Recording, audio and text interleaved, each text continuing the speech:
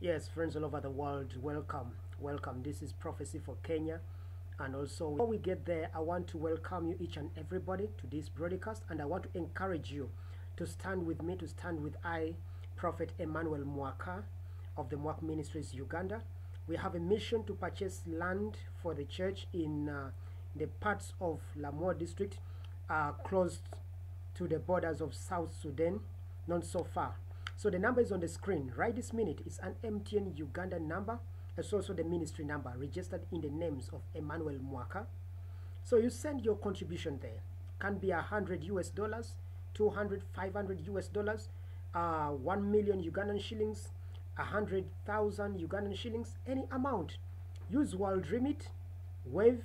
You can use MoneyGram, Western Union, MTN or Airtel mobile money. Wherever you are, even Mukulu, you can use Mukulu.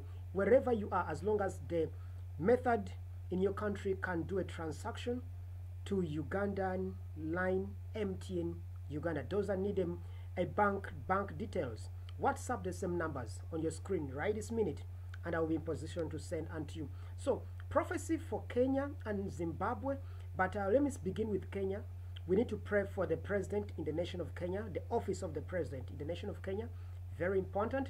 And also we need to pray for the leaders in the corridor of power. Let's pray for them. Let's pray for them because there's going to be an uprising. Yes, we saw the recent one, which was also a fulfillment of one of the prophecies which were given, but there is also an uprising which is coming. We call it the second wave. It's like a season of turbulency, something which is coming up. So now, to the people of Zimbabwe, you know,